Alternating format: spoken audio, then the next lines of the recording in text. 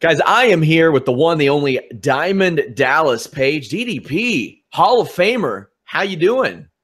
Pretty good, pretty good. Today I'm in Stockton, California. I'm getting ready to do a baseball game. It's great because a lot of the legends, Hall of Famers, they get to do these tours with these baseball teams. And this is a single A team, but I go from single A, double A, triple A, and I end up going out there, and I don't throw that pitch because my shoulder don't really work like that. I'm not throwing anything in the dirt, so I'll grab a young kid and let him come out there and do the baby face thing, let him throw the ball, and then I'll sign autographs for a while, and then head on down, head on home. So today, DDP Yoga taking over. You're out on the West Coast now.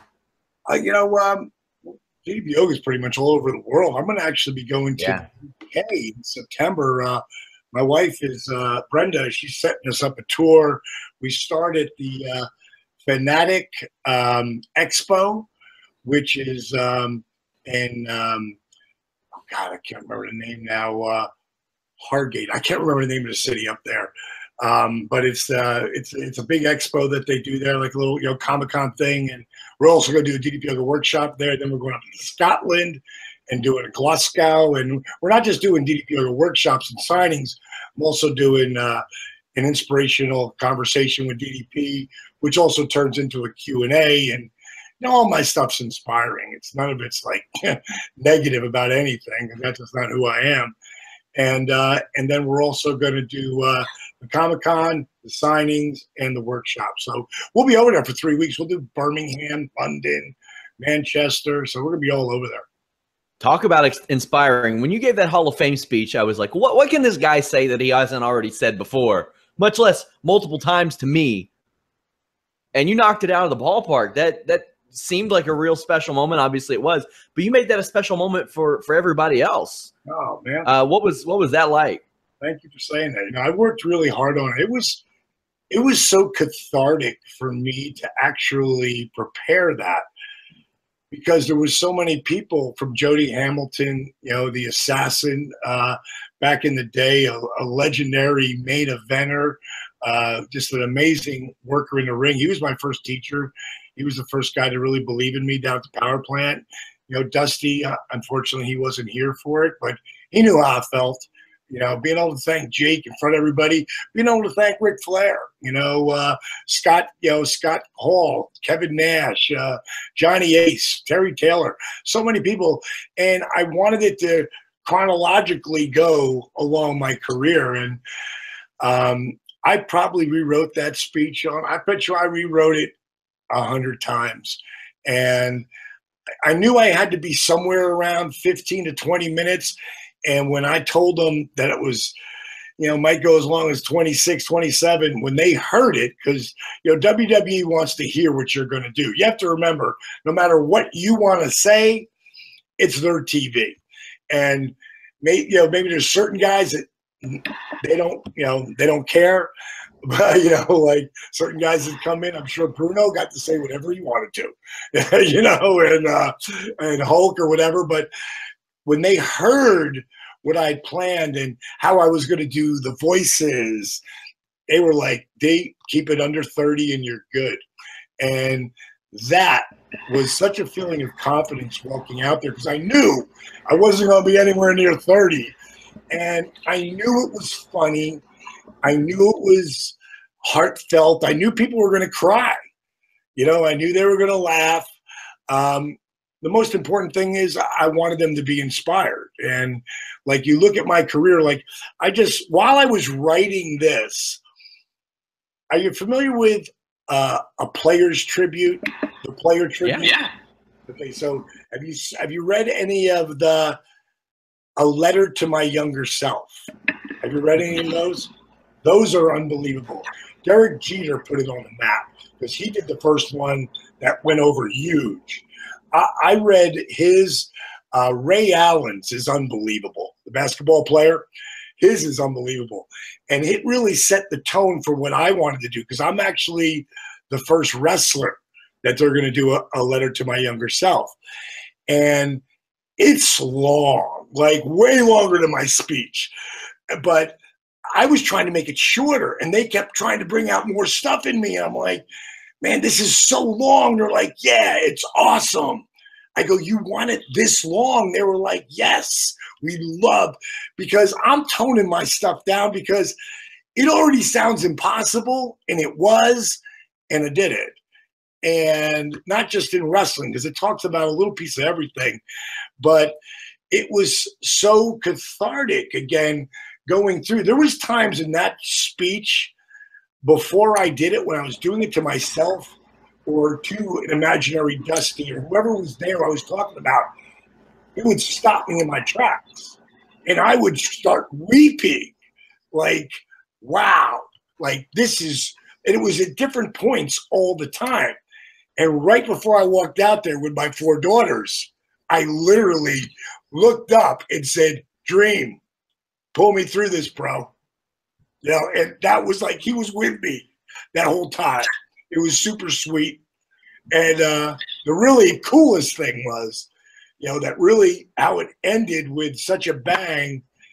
You know, Ric Flair and I have had heat with each other on and off in our career. And at some point, I didn't want that. You know, I didn't want to feel that way about Nate. I didn't want him to feel that way about me. And I had talked to him at a autograph signing probably about 8 years ago. And I just came up to him and said, Nate, you got a sec? He's like, sure. And I pulled him off to the side and I said, listen, Nate, you know, I know over our career we've had some heat with each other. He's like, Diamond, don't worry about that. And I'm like, Nate, I'm not worried about that, man.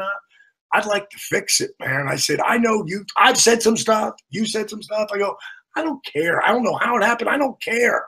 I go, I don't want to feel like this about you, man. I love you. And I just don't want you to feel that way about me, man. I said, I'd love to start all over again.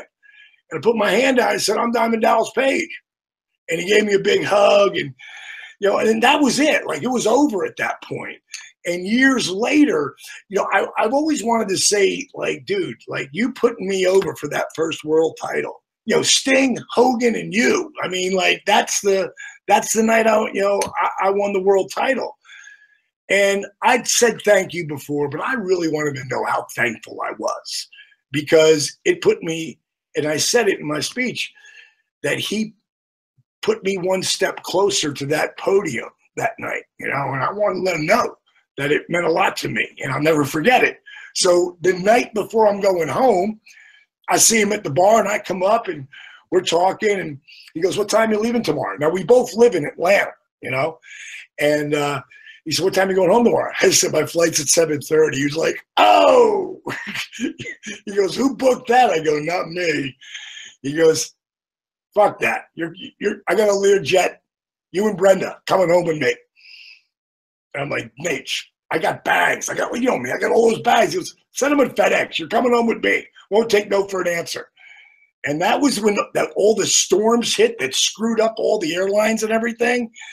And thank God, because I don't know how long I would have been on the ground waiting. Probably got there at 6 o'clock or whatever, maybe not even taking off that night. But we finally got out in his Lear and got back. And then, you know, he found out that my birthday was the next day. And this is the same day that my DVD, Positively Living, is going on sale. It's dropping on that Tuesday. And Nature's like, now I'm taking you for dinner.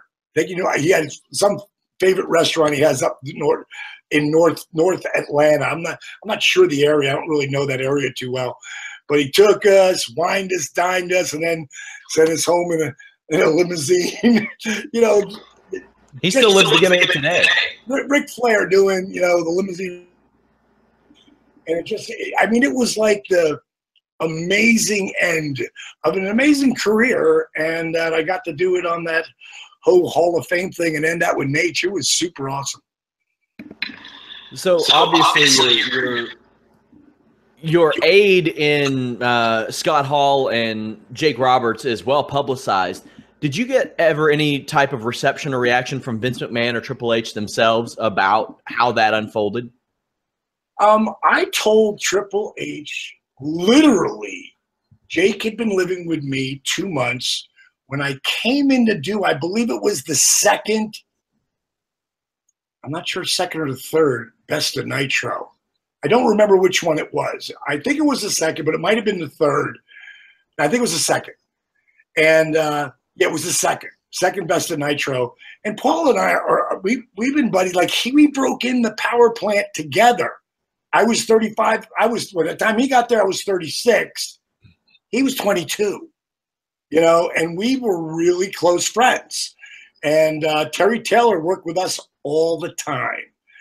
And then he left for New York. And when he left for New York, I called up Kevin Nash. And Nash has been my brother since, you know, back when we were tag team partners. And I called him up, and, you know, he's running with, of course, you know, Scott and Kid and Sean. And none of those guys should be driving. You know, in that quartet. So I told him about Paul, and I said he's a great kid. Might want to take him under your wing. He don't drink. He don't do drugs. He don't do pills. Man, he'd be great to have in your crew, man. And look what happened with him, you know. But you know, Kev did take him under his wing, you know, and so did Scott. So you know, for Triple H, you know, being down there and, you know, being in there, I wanted him to know about Jake. I wanted him to know that Jake was coming in. And I said, listen, bro, I know this sounds crazy. Like, but I tell you, there's something different with Jake. And I think maybe, you know, maybe this, he might. I know I'm not saying he's going to do it. I mean, I backed out of it as I was saying he could possibly do it like 5 times, you know, because I'm not going to nail myself. Oh, yeah, he's going to get his shit together. Like, you know, why would I think that? Now, there's no Scott Hall at the time, just Jake, you know, and then it came down to that WrestleMania and, you know, Hall of Fame. I wanted to bring Jake with me. And you got to remember, Jake was kind of like banished from the WWE for a long time because Jake said a lot of things, you know, he probably shouldn't have said. Not probably, he shouldn't have said, but he did. And he didn't just like blow, you know, burn the bridge. He nuclear blew it up. So when I told Mark Carrano, hey, man, I think I'm going to bring Jake with me to the Hall of Fame. He was, dally on that for a minute. And, you know, they had to really be brought back into the fold. And if it's a problem with drugs or booze or whatever it is, the thing with WWE is they like you to be straight for a year. You know, they want to know like this is real, or at least it's a really good attempt. You know, and it was so weird. I was doing some PR for DDP Yoga somewhere in LA, and Paul was we were in the same building at the same time, and it must have been one of those places that had like 30 radio stations. And he grabbed me, hugged me, sat me down, and he told me, you know, D, not the timing to bring Jake to the, you know, Hall of Fame. Not the time, you know. He goes, you know how I feel. And then by that time, Scott's in too, you know. He's staying with me too. And he's like, you know how I feel about both those guys. Like he put Jake and Scott up on a pedestal. You know, like these guys can go. And he would look to them, you know, for, you know, learning everything, you know. And he said, you know how I feel about them, and you know how I feel both those guys should be in the Hall of Fame. So I know at that point he was thinking, he never said it to me, but I know he was thinking, you know, these guys can stay sober, you know, and you can really help them, you know, maybe, you know, down the road. And he didn't say it, but he let me feel it, like, you know, like they're not banished forever, you know, and he's going to do everything he could to help them out. And, you know, then when they did that old school Raw where they brought me in and they let me do a commercial in the back with, you know, for DDP Yoga with Booker T and Ron Simmons, and let me do whatever I wanted to do. Like Paul's like, pull that foot over your head, man. He goes, that's always impressive as hell. He goes, have fun with it. And then they were sneaking Jake in that night and nobody knew it. And now Jake walks out looking like $1 million, where before he looked like death. I don't know if you've seen some of the before and afters, but They're seriously dramatic. And so all those things that WWE was doing for me and for Jake, you know, so yes, they acknowledged it without coming out and acknowledging it. But I would much rather have it done the way they did it, because it was amazing, man. It was just such an amazing ride. I know somebody that you helped out a little bit, Vader. I saw Vader was kind of going at you a little bit on Twitter. What's going on with that? I don't really understand that. I haven't talked to him, but I'm gonna because I don't understand it. Because I love Leon, and you know, I told him. I brought him to my house. You know, him and his son Jesse, who I think is just he's an amazing kid, and he came and, you know, spent a week with me, and then he moved back to Dallas where he's at. And, you know, and it's tough for Leon to do the program that I'm doing. Like, I was working with Jake all the time. You know, when I was helping Jake and even helping Scott, I was working with those guys all the time. And I explained to Leon that, you know, if you want to, I want to help you, bro, but I can't do it with you there or just coming here once in a while. I said, I really need you. If you really want to do this, you know, and he's got a time clock kicking. You know, I know his doctor had said he had 2 years to live, and you know, and that was, you know, over 6 months ago, 7 months ago. I don't know how long ago that was, but you know, I told him I wanted to help him, but I need him in Atlanta, and I can't really help him do the things he wants to do unless he's like not wrestling. Like if he was 40. That would be different, but he's not. I think I'm 61. I think he's a year older than me. So he's around 60 something. I don't know. I don't know the exact year. But Leon, I mean, remember, 400 pounds coming off the top rope with a moonsault. I mean, I don't know anybody. He played all those years of college football at a super high level, played in the NFL for 5 years. I mean, he's a Super Bowl champion, man. I mean, like, this guy is really beat up, and watch Leon in the ring. I mean, he's an animal. I mean, he's unbelievably like aggressive in that ring. That's been his nature his whole life. And like, I can't really help him, heal him with him doing his power bomb, not power bomb, that Vader bomb thing he would do or anything like that. I said to him, Leon, I need you to just do autograph signings for a year. Like, give me a year to work with you. You know, I mean, that's what I want to do. So I don't know. I got to call to him. I'm sure, you know, I'll call. I sent him an email and, you know, and I said, you know, let's talk about this, you know, and we'll talk. You know, I don't think it'll be a big deal in the meantime. I don't know if he got this. Maybe he misinterpreted me, but I don't know how he could have, because I was pretty, you know, straightforward like I always am. Like, I can help you do this, maybe. You know, like, because nothing's guaranteed. You know, no one ever thought I could help Jake or Scott or anybody. You know, the disabled veteran, they didn't think I could. But it's really important to be eating the real food, because that's what's going to help heal you. It's really important to be around it all the time. And the really fortunate thing I have this amazing crew that work with me, and they would help him.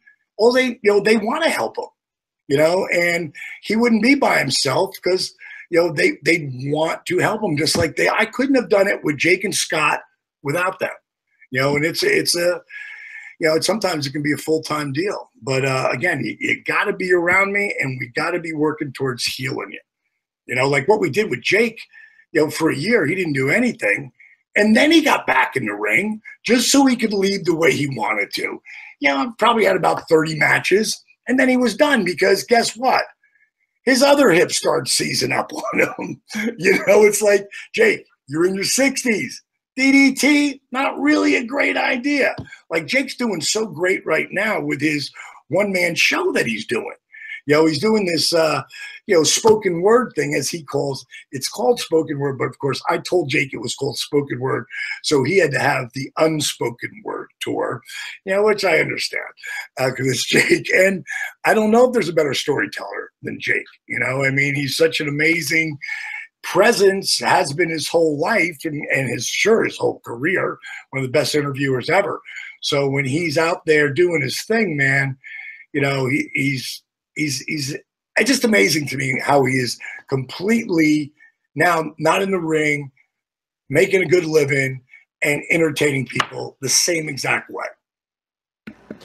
Also, to stay on a bit of the drama topic, there was an interview you were part of a couple months ago. You got pretty upset. It seemed like the interviewer, I think it was Dan LeBatard, tried to maybe bait you into smearing people. I'm not even going to put that asshole over. I mean, he is such an asshole. I don't, people try to occasionally get under your skin and try to react. And I wasn't even doing that when he was saying what he was saying, because he started, and when he started, I was like, dude, do you know who you're talking to? And I'm positively paid, dude. I'm not going to go there. But what he was doing, he would hit, you know who you're talking to? And then he, hit the mute button. And then he just talk over me. And I never do interviews with shock jocks unless I'm right there. Like, I won't do one with Mancow. And Mancow and I today are good buddies. But I was good buddies with him too when he started really screwing with me one day. And man, I got really pissed. So I wouldn't do his show for years. And then he finally reached out, come on, bro, I'm, blah, blah, blah, blah. And so, okay, I'll do it. And I reluctantly went. I was in Chicago. I went to his show, and Piper was with me, and Piper, we weren't together, but we ran into each other. So Roddy's going to go out first, and I'm going to come out second.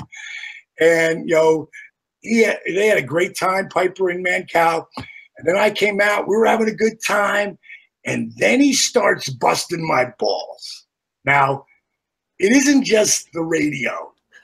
There's a camera from CBS, because he had the local station that filmed the show live. And I went, whoa, whoa, whoa. So you've been blowing Piper the last, whoa, whoa, whoa, whoa, whoa, whoa. They're like, what, you got a problem with that? You mean you got a problem with me telling you that you're blowing Piper? No, whoa, whoa, whoa, whoa. I go, Cal, keep talking like that, and I'll do whatever I want over here too. And then Pipe jumped in about the disabled vet that I helped, Arthur Borman, and just put it over so strong, and the whole mood changed. Now, another time with Mancow, and this is after that, a few times, he started in with me again. This time I said, screw this. I walked around his spot. Now I'm standing right next to him. I'm going to say it again, Mancow. Say it again. And I was going to slap the fuck out of him. I didn't care. I was just going to bitch slap him, only because, and I probably wouldn't have, because I love Cal, but he was screwing with me, don't do that shit. You're my friend. I wouldn't even be on this show if you weren't my friend. Any of those shock jocks, I have no time for them. When I went on Howard Stern's show 2 different times, he was the nicest guy. I mean, probably the nicest DJ I've ever talked to. Nice interview. I mean, he was, one time I was with Tori, which I didn't say a lot because he was talking to Tori the whole time, and couldn't blame him for that.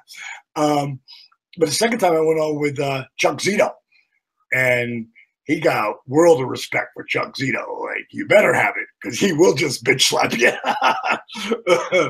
Maybe might bitch slap you, just knock you out. But Howard was always a super classy, awesome guy to me.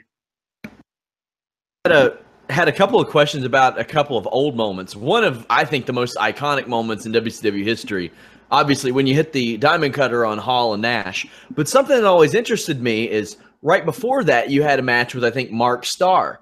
Yeah. And the way that the Diamond Cutter was taken, it looked like you were a little upset after that. Oh, that's funny. I actually had Austin look at that, because they were letting me pick whatever I wanted for the very best of Nitro. I had a lot of influence, and anything I want to put of myself in there, I go, no, I don't want that. Okay, I like that. And that's the moment right before the NWO comes out. And I've had some great matches with Mark, because I would always give him a hell of a match, even though I knew I was going over.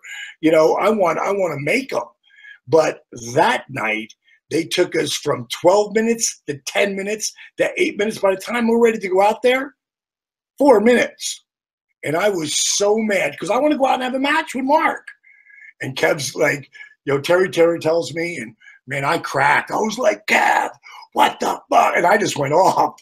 4 minutes. He's like, Dally, what do you always tell me to do? I go, what do I always tell you? Breathe. He's like, just breathe, man. He goes, what are they going to do? Cut us short? This is the angle, you know? And he goes, go out there, man. Just beat them, bro. Tell them we got to go home fast and beat them. See you out there. This is your night. And I went out there and told Mark, got to go. And he knew the spot, so I think he just was improv. I don't know what he was doing. I'm sure he wasn't trying to screw with me. You know, he was like, he just was going. So what happened is I shot him in the turnbuckle, and I called bank shot diamond cutter, which means he hits the buckle, I hit the rope, bounce off and catch him, bang. Well, he hits the turnbuckle, I'm hitting the rope, and I see him like doing a Ric Flair, like doing the face bump forward. I'm like, what the fuck are you doing? And I jumped through the air, and I probably caught him about 2.5 feet from the ground, hit it perfectly, and the place popped, but I didn't hear that pop.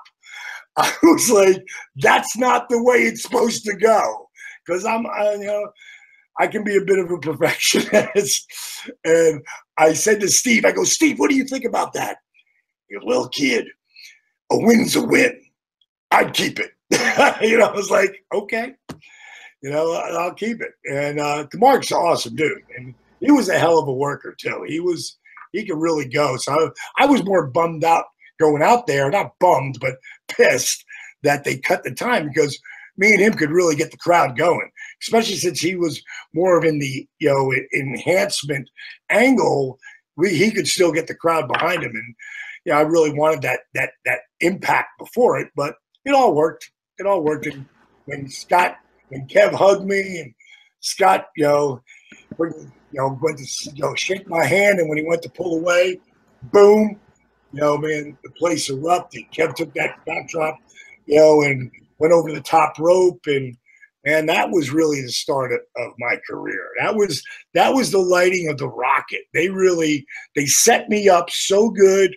I helped both of those guys so much in our careers, and they wanted to do the favor, because we started that angle 10 weeks before. It was supposed to do in 3 weeks, and then they take it off the TV. And they took it off the TV. And by the time it actually happened in New Orleans, it was like it was supposed to happen, but that's not the way it was planned. If it wasn't for Nash and Hall, it never would have happened. So another thing I've always been fascinated with was your TNA run. You spent about 6 months there. How did that come about? Like, did you reach out to them? Did they reach out to you? And what were the plans? Well, coming in, Jeff was in control at that time, and he wanted that. He knew that me and him had some good matches, and I was a name brand, and that coming in, it would help them get the TV that they wanted, because back then they had no TV. It wasn't like they had Spike or any of that back then. They were looking to say, look, we have these main event stars, we should get a bigger TV thing. So it was really to help them. The money was good. I only had to work, a couple, I think it was let's see, we do tube shows. I only had to work twice a month. Sometimes I'd work 5 days in a month, but it went down to like 2 days. So it was really easy on my body. And coming in, for me, it was like, if we're going to do this, Jeff, let's do some angles that lead up to it. So by the time we get together, I've been made here in the company, and when you beat me, it means more. And he was like, absolutely. And I loved working with Raven again, because Raven, to me, Raven was a top guy. I never didn't see Scotty as a top guy. Just like I saw Benoit and Eddie. I knew those guys were top guys. I knew at one point Jericho, who ends up being bigger than everybody. I knew those guys would be top guys. Chris wasn't there yet, but he was on his way, and look at what happened with his career, man. I mean, I don't know. you really think about it, Chris is one of the most decorated guys ever in what we did. You know? You also worked with Monty Brown quite a bit there. He was looked at by a lot of people as a guy that TNA kind of dropped the ball on because they kind of just let him go, and he seemed like he was putting it all together. What did you think of Monty Brown at that time? I thought Monty Brown was a star years before he got there. I brought Bishop. It was at the end, though, but because if it would have been in the middle of my run, when I helped over 30 guys get jobs, Monty would have been part of the crew. If he had got to me earlier, you know, I loved his look back when he had the dreads and stuff. I mean, talk about an athlete. I mean, he was, you know, he was as good an athlete as you could get. He just needed experience in the ring. And I thought that, you know, I thought that he should have been, like, when people say to me, who do you think should have made it who didn't really get to that spot? Monty would be one of those guys. And it really comes down to how the company uses you too, you know? So, you know, whoever dropped the ball there, he was he was a guy who could have been a main event dude. And God, his energy and his natural charisma, again, could have been a, you know, if I just got with him like in 96 or 97, I think it would have been a whole different world for Monty. So what led to your exit from TNA? I wasn't there for any real time. And at that time, they weren't doing anything better with the money. And again, I was 49, you know, and I wanted to come back and say, hey, look what the guy can do at 49 years old. It's not the same guy I was at 45 or 44 or 43, you know.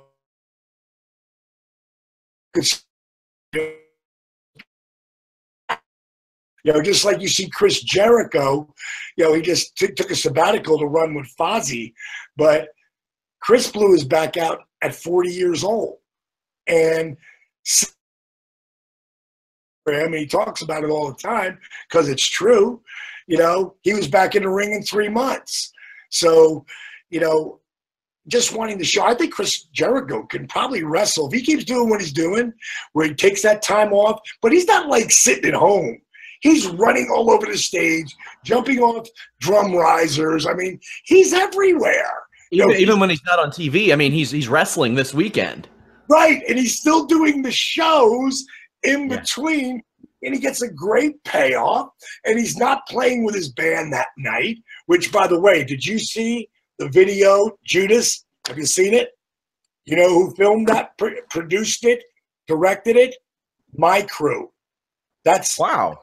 That is a DDP production center video. My guys directed it, shot it, and edited it all in 8 hours. I think that's his best song and video. Amazing. I mean, I think the song is killer without question. I love it. I put it on my playlist when I'm actually working out with people and stuff because I think it's an awesome song. But the video is amazing. And that was Chris's idea. But Nathan Mowry, one of my guys who's, you know, he's actually also directing another new movie, a new documentary that we're coming out with. And the documentary is a entrepreneurial, inspirational movie. And it's about how DDP Yoga happened and all the trials and tribulations and the second guessing and all the things along the road. And it really just shows you that, you know, like it's got a lot of heartstrings in it because it was really passionately put together and everything. But that's something, I don't know where it's going to come out, but we're really close on it. And the same guy who directed Jericho's video is the same guy who's been directing this documentary. And it's mainly putting all the footage. We have so much footage, you know, from so much stuff we've done. Like from the resurrection of Jake the Snake, we had over 500 hours of, you know, film shot to make it 93 minutes. Steve Yu, who's the president of my company, and he's the main director who oversees everything, every video that goes out, you know, with our label on it. He's the guy who oversees it. I'm the salt and pepper guy. I'm the guy who comes in and goes, okay, I love that. Take that, make that longer. I want to see his face. I want to see him say that. I don't want to hear it on a voiceover. I want to catch him talking to me, then go back to the B-roll. Like, that's the shit that I do. And it's just something with me and Steve that really connects. Me and Nathan, it connects. Because today, you know, my DDP Yoga Performance Center is also the DDP production studio. And we're going to just start working with the next mayor of my town.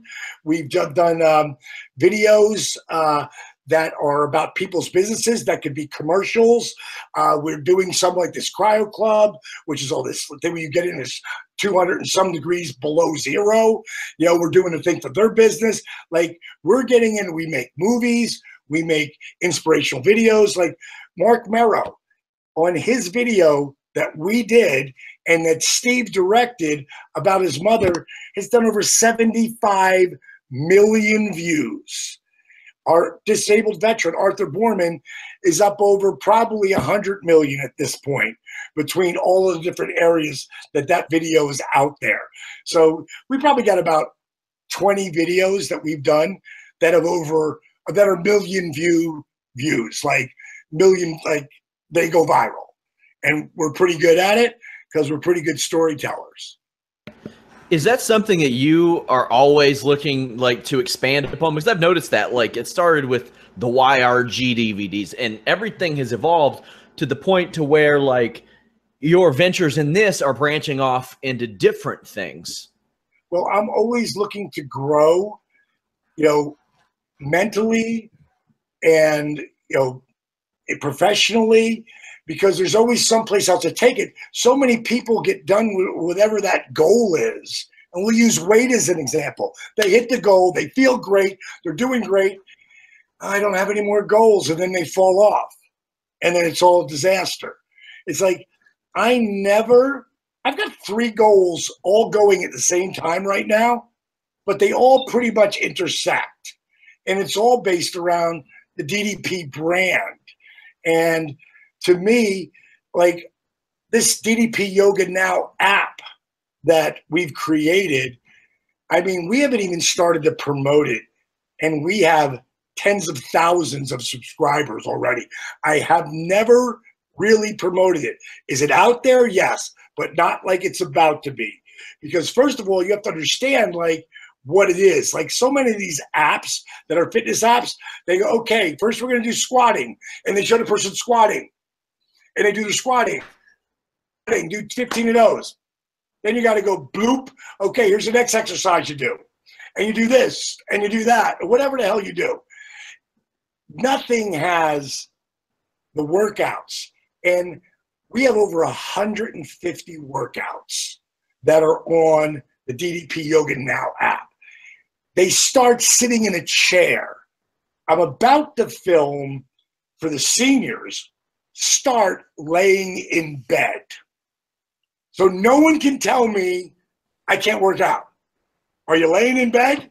Can you lift your arm up? Can you lift your leg up? You can do the workout. Then it takes you to, there's 5 workouts sitting in a chair. You never leave the chair. But I've already had those up there that I shot with disabled veteran Arthur Borman, because that's really where he started, just starting to get the movement. Then there's 5 more workouts where you use the chair to balance, help yourself get up, get down. And the goal is that you can go to the beginner, intermediates, and so on workouts using that same chair, or maybe you don't need it at all. And then it goes to a different level. And the confidence and everything goes with it. That's one section. Then I've got all these amazing cooking shows that are all healthy food, real food that tastes great. I don't care how healthy something is. If it don't taste great, I'm not eating it. You know, I might have done it with my wife, my daughters, some of my favorite chefs. Maybe somebody who lost 60 pounds, still got 60 to go, like my buddy Jody. And I bring her on, and she tells how she eats organically, cheaply. And she tells her secrets and says, here's a new recipe that I have. And I do it with her. you know, or whoever I do them with. Then there's Motivational Monday. Every Monday you're going to get a video. Boom. Motivational Monday. Here's the dates. Here's the deal. Here's what I think you should focus on. And we do that. And then, of course, there's all the tracking, your pictures, measurements, weight, pain ratio, blood pressure, blood sugar, A1C. I mean, there's no app like it, period. And again, it's really more of everything that's involved that it takes you to get there, to do what you're doing, you know, and we're starting to make videos around that and show you how easy it takes it from just taking your phone and go bloop and you're on the TV. I mean, it's that simple, but it scares people. So they use DVDs, which don't have a problem with that either, but I want to help people move along. Like forever, people use CDs. Now, very few people have CDs. It's all right here. And that car doesn't even have a CD player anymore. Right. They don't even make it. This Apple computer, which is 3 years old, doesn't have a place to put a DVD or a CD. You have to put an extension for it because it's going to be obsolete. Within the next couple of years, it'll be obsolete. Dallas, man, thank you so much. Absolutely. If there's anything you ever need to promote, you know, to get a hold of me, man. All right, buddy. You know, just we're constantly, anybody wants to follow me. Like I said, I'm going to be in the UK. Did we talk about that, right? We talked about the UK? Yeah. Okay, cool. I'm going to be out there. If you want to know where I'm at, where I'm going to, just go to DiamondDallasPage.com or DDPYoga.com and sign up on the mailing list. You know, people have heard me say it a million times. I'm going to say it again. Don't listen to what I have to say about my program. Go on Twitter. Hey, me. I was never going to be able to take a bump, probably never going to be able to grapple again. I did DDP yoga. I couldn't feel two of my fingers in my right hand. And now I can take bookings. I can do grappling tournaments. I can get in the ring. I can train. It changed my life. I'm a big, big, big advocate of DDP yoga. It really changed my life. Well, thank you, man. I appreciate it. You know, anybody out there want to know more about it, go to ddpyoga.com. And again, at Real DDP, at DDP Yoga on Twitter. Oh, wait a minute. I forgot to tell you. Instagram. Everyone's saying, get your own Instagram. I'm like, I don't need it. I got at DDP Yoga. Like, no, you didn't know. So now I had to get my name back, but now it's at Diamond Dallas Page. And every week I am doing a live Q&A, and I'm only answering wrestling questions. At DallasPage.com. So you can ask me questions right there. My social media girl, Rachel, she asks as you ask. She asks me as you ask. So how does one go about getting their Instagram name back? Do you got to pay somebody off? Do you have to contact Instagram? Well, because, you know, I have, what do you call it? The little authentic check or whatever that is. Verified, yeah. Verified, right. Well, they said, I work for Diamond Dallas Page. That's his name. He owns that name. So, you know, you just have to be persistent. Find the people that do it on Twitter or Instagram or whatever. And I did it, and I got it back. So, works for me. Dallas, thank you so much, man. I really appreciate it. But it's been your pleasure. See ya.